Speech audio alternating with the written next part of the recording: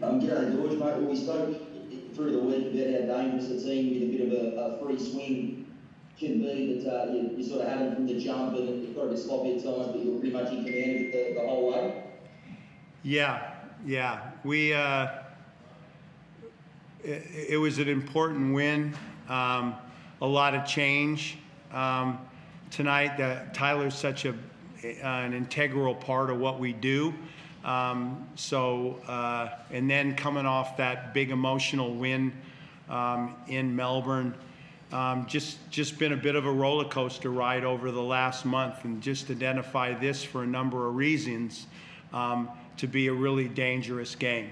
And, you know, as you're saying there, it wasn't perfect, but it was definitely one we were, the staff, I know the team, there was concerns coming in here tonight. Our matchups against them are difficult. Franks and Lamar are versatile. Dang's versatile. They don't play with a true post player, and that's, you know, the Vic Laws of this world. The guys have caused us difficulties. So we were concerned coming in, but bottom line is really pleased with the win, and 5 games to go. What was the issue with Tyler, Gorge? Is it just a niggle? Is he going to be right for Melbourne, or what's the thinking there?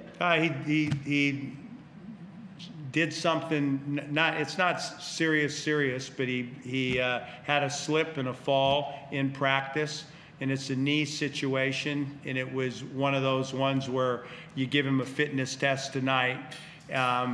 And the evaluation was, you know, his call at the end, and he just didn't feel comfortable with it. And you know, we'll do the same thing. We don't know what's going to transpire over the next 48 hours. So the next game's questionable, but it's not long term, and he will be back before we, you know, get too deep into these last 5 games. Were you, as a silver lining, interested to see how your team went without him? You've been such a focal point for the best part of 2 seasons now. Obviously, the guys think next year got some time and that sort of thing. Were you interested to see how the team would function without him there?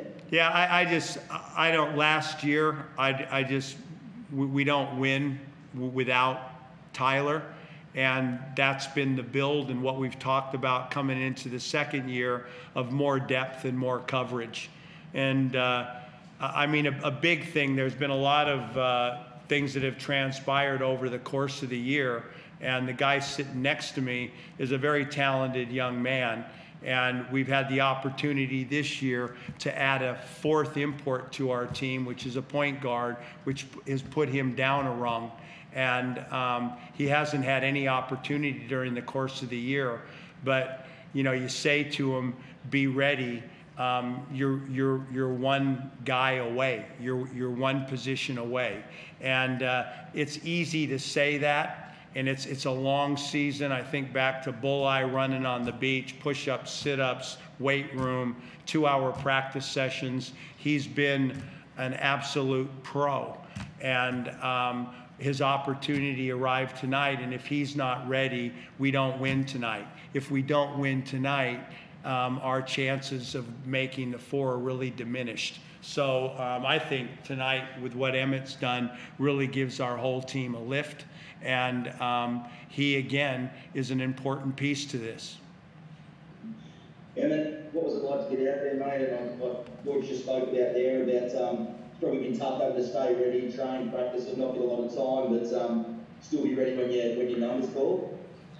Yeah, it felt great to be out there. I was a bit gassed, to be honest. Just the game's a little different to practice. No matter what you do, no matter how much fitness you do, it's just a bit more intense and a bit different out there. But yeah, I felt like I've been staying pretty ready. Obviously, we have such a talented team, so I get to go against them in practice, which has helped. I feel like I've still been able to work on my game despite maybe not getting the minutes in the game time. I think I've been able to work in practice and stay ready for the opportunity. Just last one for me, George. You missing the Melbourne trip seemed to work pretty well last time. Any consideration to watching it from the lounge room again and keep that run running, or you're definitely going to be on the plane? We're having a few discussions about that. It might not be a bad idea, you know, sit on the couch, have a couple beers. The last time I couldn't because it was an afternoon game, and I don't drink in the afternoon, but, you know, 5:30, yeah, just having a, Jake did an amazing job, but I'm sure at the end of the day, a deep breath, and I'll be on that bus tomorrow. I'm really excited about the opportunity that lies ahead for us down this road. You know, Sydney a couple times, Perth. We're by no means in the four. And but if you paint this picture, 2 months ago when we came out of this and you looked at what was ahead, everyone had written us off of no chance of being a 4 team. And now we're 5 games out, and it's exciting. You know, all these games matter, and we're playing the best of the best. And Melbourne's they've had 1 week to sit there and get prepared for this next hit. So the challenge is there, and I'm excited this time to be on the sideline. Well, it's just following up from that. Welcome back, first of all. How tough was it for you to sit out that game on Sunday? You know, it was tough, but, you know, I got to say, I've got tremendous, you know, and it's funny how I've always felt like when I'm coaching, it's co-coaches. And so I was totally comfortable with Jacob running the team. And and the team totally knows his competence and what he does. And it's all these wins prior. I mean, I've been with Jacob since he was in his 20s, early 20s. We've gone to China together. He doesn't need me. On game night, he can win. It's just the day-to-day over the long haul of the year. It's a team effort. You know, it's 2 guys together. So, you know, I definitely felt very much a part of that win. And I certainly know that tonight and any other night that I'm the head coach, he feels a huge part of the win. So it was more about the team and the challenge of the team and where the team's been. And that was kind of a pinnacle of, you know, we got Phoenix a couple times. We got Tasmania in Tasmania. They've won 7 out of 8. That was a huge win on their court. We've done some good stuff. Well, where do we go from here? And that win kind of opened the door on, you know, this season could be anything. You could, you know, miss out on the 4, or you could be a champion. And that game did that for us. We haven't mentioned JJ's game either yet. He was incredible tonight, but it wasn't just these 29 points. I mean, he grabbed some rebounds, he blocked some shots, and showed just how far his all-round game has come this year as well. 2 years with us, you know, and a young guy coming in this, a next star coming into this, and last year, kind of down this part of the year, he kind of faded with frustration, the physicality of how he was being defended, and where to go to be effective. And this year, I just think the depth, the more offensive talent around him, and a year in this thing, I think it takes that.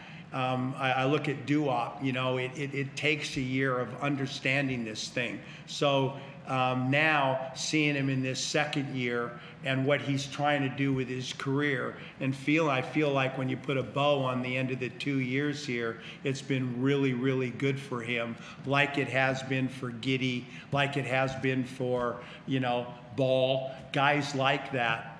This league has been tremendous for, and he needed that second year. And now he's been very effective in numerous ways other than scoring the ball. But tonight it was beautiful, the fact that Tyler wasn't there and he went where he went. And the exciting part to me was that he got 17 shots up. And Emmett, just one for you looking ahead to Saturday's game, assuming that you'll get a good run again if Tyler doesn't play. It's a good test against Melbourne because that backcourt, they'll be throwing throwing Shay and Daly and probably Butler at you as well, which will be a good test. Yeah, they've got a pretty impressive defensive backcourt there. But, you know, we're not going to back down from anyone. I think we back our talent. They're going to get after us, but we're going to get after them too. And again, we got versatile players. We got guys like AC who can bring it down to relieve some pressure. So that really helps us. But yeah, if Tyler's out, we'll be ready to go. And it's just sort of next man up mentality.